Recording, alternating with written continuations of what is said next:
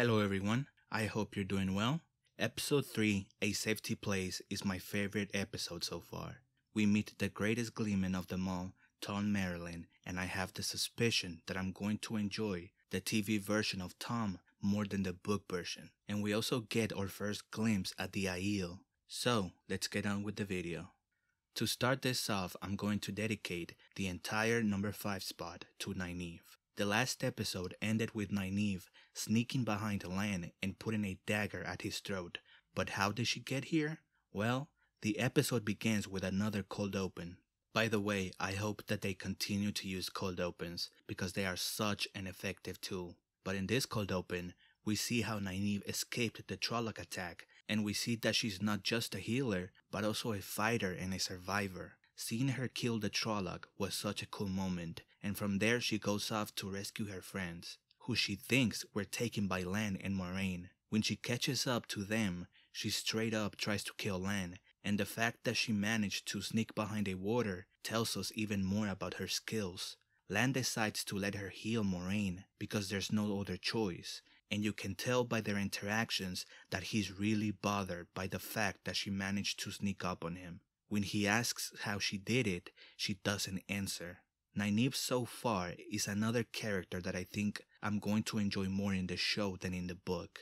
So far the character is pretty much the same in both the show and the book, but Zoe Robbins, the actress playing Nynaeve, is making me care so much more about Nynaeve, and it all comes down to her acting skills. She is absolutely incredible. Every actor in the show is doing an incredible job, but I think Zoe Robbins as Nynaeve is the standout for me. At number 4, I have Perrin's nightmare sequence. In the last episode, we saw Rand's nightmare and we were introduced to Mr. Fire Eyes.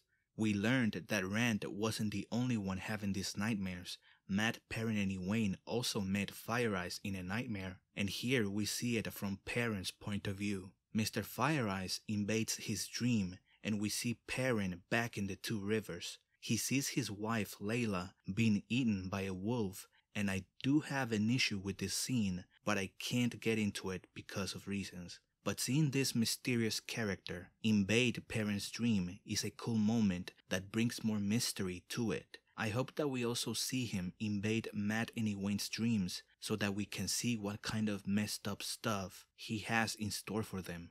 For my number 3, I have meeting the Tuatha'an, aka the Traveling People, aka the Tinkers. As Egwene and Perrin get chased by a pack of wolves, Egwene concludes that maybe the wolves are actually leading them somewhere, and after a while, they come across the Traveling People. They ask Egwene and Perrin if they know the song, but they don't. We meet a bunch of the Traveling People, including Aram. In the book, Aram was a character that I didn't like, because to me he came across as a Mr. Steal Your Girl type of guy, and I didn't like that. But here in the show, he is more of a cool bro, you know. He's also kind of rude in the book, but not here. He's very self-aware. He knows of the reputation that the Tinkers have, and he jokes about it. The Tinkers have the reputation of being thieves. People say that they steal gold and children. But overall, I think the Tinkers are a very cool group of people with some interesting beliefs that I'm sure we'll learn more about later in the season. And I really like our first introduction to them. I really hope that the TV version of Aram doesn't suddenly turn into the book version because I would end up looking like an idiot. At number 2, I have Rand and Dana. Rand and Mat arrive at a small town that has a dead Aiel in a cage, and they meet Dana, who is the owner of the inn. Dana offers them a place to stay in exchange for some work, and then Rand and her really begin to hit it off. I was really enjoying the character of Dana, so it came as a shock when she revealed herself to be a dark friend. This is the first time we actually meet someone that openly admits to being a dark friend. She says that she has seen their faces in her dreams, and she wants to take them to the Dark One, since one of them is the dragon. I believe that this is also the first time that we hear the name of Ishamael, which I thought was pretty cool. She explains why she's a dark friend, and this is very important because now the new audience has an idea as to why someone would work for the Shadow. Thankfully, Rand and Matt are saved by the Gleeman, Thom Merrilin, which brings me to my number 1. At number 1, I have Thom Merrilin. Every scene that Thom is in is amazing. We first meet him as he performs at the inn, and he's performing a song about a man that broke the world. I wonder who that is. This is really cool world building, and what a way to introduce Thom Merrilin. Thom then steals Matt's money, and I found this to be really funny, because in the book, Thom is such a nice man, so seeing him steal from Matt was kind of funny, to be honest. We then see him and Matt bury the Aiel that was killed in a cage outside of town, and this is my favorite scene in the episode. We learn a little about the Aiel from Thom. He tells Matt that the Aiel have unique hair, which we see in this scene is red hair, and also that an Aiel is only dangerous when they are veiled, but this Aiel in particular wasn't, so the people of the town killed an innocent man. As Matt is going through the Aiel's pockets, he finds a little dog statue, which is a nice little Easter egg, and then he and Thom bury the Aiel. When Thom tries to give Matt his money back, Thom learns that Matt has already taken it back. I absolutely love these interactions between Matt and Thom. They're on their way to becoming really good friends.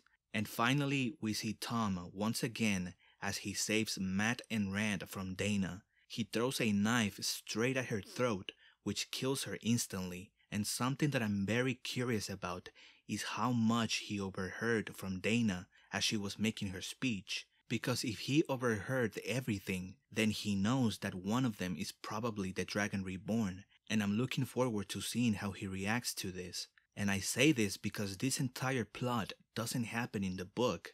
In the book, Thom is introduced very early on. He is present at the Two Rivers when the Trollocs attack, and this is because he was going to perform there. I don't know which introduction to Thom I like better, because I really like both. In the book, he doesn't perform a song, he tells really good stories.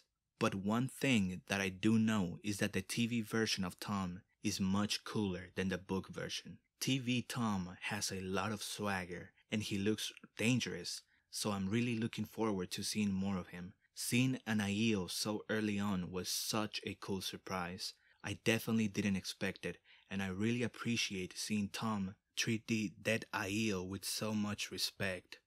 And that's the end of the video, everyone. I hope you have a good rest of your day or night. I hope you enjoyed the video. Thank you for watching, and I'll see you in the next one.